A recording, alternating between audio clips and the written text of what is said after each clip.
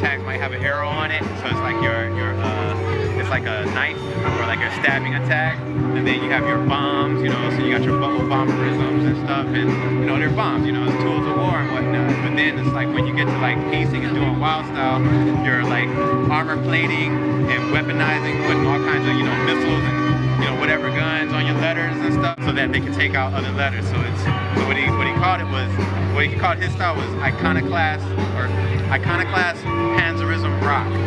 Iconoclast being icon, iconography, letters, and then panzerism being German for tank. Been out here in LA since like 2002, you know.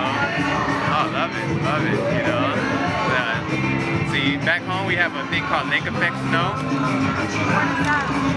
It's what it is, well, you just have lake effect everything. So you have lake, in the wintertime you have lake effect snow, in the summertime you have lake effect thunderstorms and all of that stuff. So I think Cleveland has like some of the trippiest weather in the country. You got cold, dry winds whipping across Canada, then they hit those Great Lakes, and then just dump on the city. I want to just show like one piece at a time. I don't mind painting like one at a time, because it's more like, I treat this as like open studio, you know? I paint, you know, I take my time, I get to interact, I get to pass out, you know, cards and stuff, my stickers. Yeah, get at SANOISM.com worldwide.